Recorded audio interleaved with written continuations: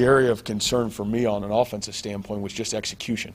And I think we left about 21 points of big plays out there, and I think that's the one thing we've been able to do. And he's right. We left a lot out there on the field, and it's just small things. It's so many small things just throughout the game.